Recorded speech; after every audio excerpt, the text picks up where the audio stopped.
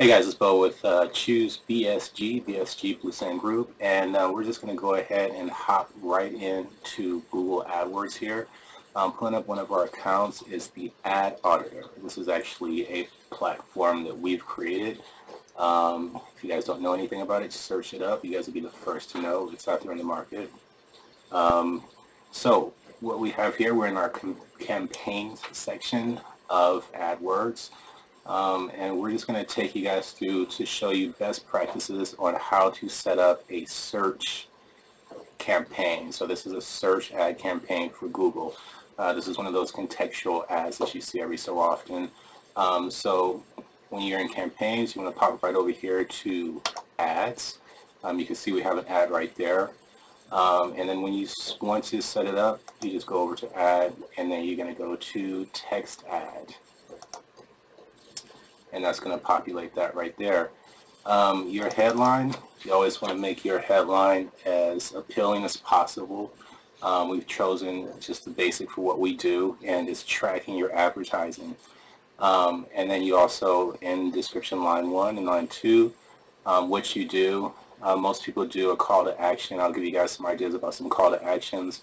But what we're doing is we're monitoring and tracking every campaign, determine ROI and recommend changes. In that display URL, you want to put the URL that it's going to. That's the one that's going to be displayed. As you can see, that's right over here. It makes it really easy in the preview. And then device preferences. If you want this to show up on mobile, you could click mobile, and that'll actually preference mobile rather than web page. So if you have a mobile application or anything like that, this would be a good place to do that, because it'll send you directly to say the app store that you're selling that at.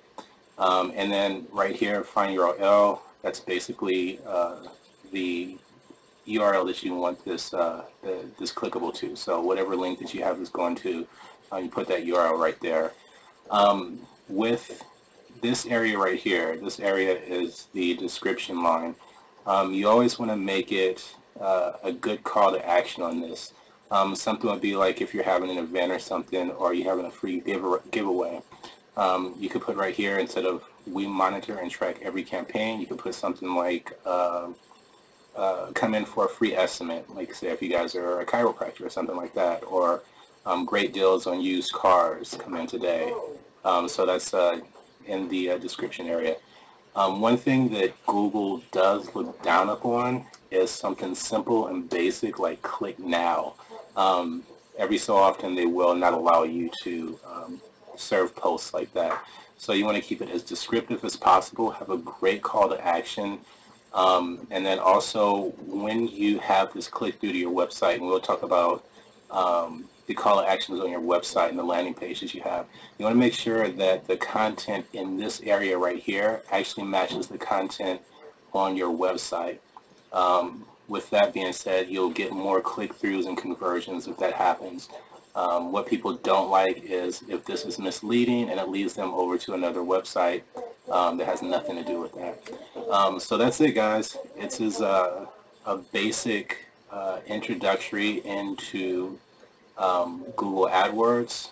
We'll be giving you guys some more topics on this, like adding extensions and things like that with your phone numbers that people can click through, or addresses for maps and things like that. Real easy to do. You just want to make sure that you have all your content on here that's eye-catching, descriptive, and also great call to actions. And then after you're done, you just hit save, and you're good. Oh, you got to do the ad group, but we already have this saved. But you can pick an ad group. We just have auto dealers here. All right, guys, take care. Bo Abel with Choose BSG, choosebsg.com. Bye-bye.